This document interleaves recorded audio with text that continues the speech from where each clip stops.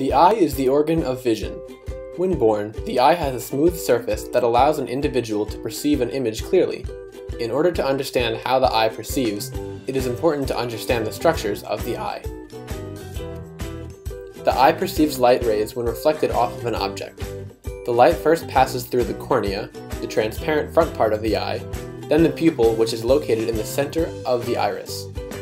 Light continues to pass through the lens and focuses on the retina, located at the back of the eye. The retina is composed of rods and cones.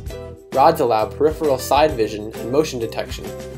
Cones provide clear, sharp central vision and detect detail and color. The ciliary muscles and zonules help the lens focus on near and distant objects.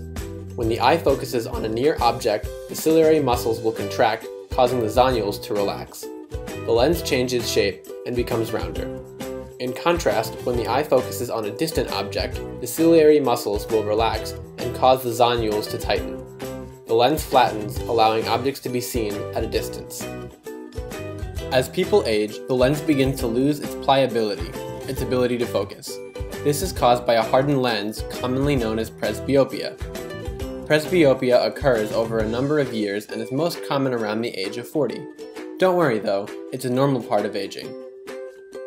People with presbyopia have difficulty viewing objects up close and can perceive an image clearly at a distance.